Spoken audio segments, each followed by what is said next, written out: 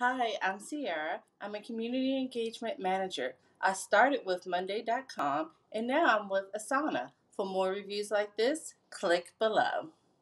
So, with Monday and Asana, what I use it for is project management. We have a number of different campaigns, and so I can catalog each campaign with its appropriate task. Asana is best for making sure that team members are included in the project management experience, as well as having timelines so that we can ensure the project is successful. Monday.com is best for having the opportunity for everyone to see what projects exist for the team. So for Monday.com, it's a very simple process of just outlining which projects you want and just loading them into the app.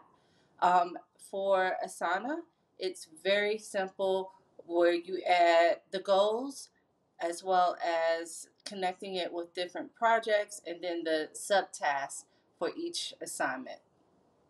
When considering this type of software, there's three main objectives. One is how easy is it for team members to understand and utilize the tool. Second is the opportunity to make any changes in regards to the timeline, as sometimes projects just take a shift.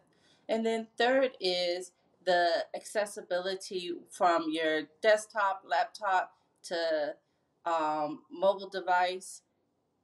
Having the information at your fingertips makes it so much more convenient.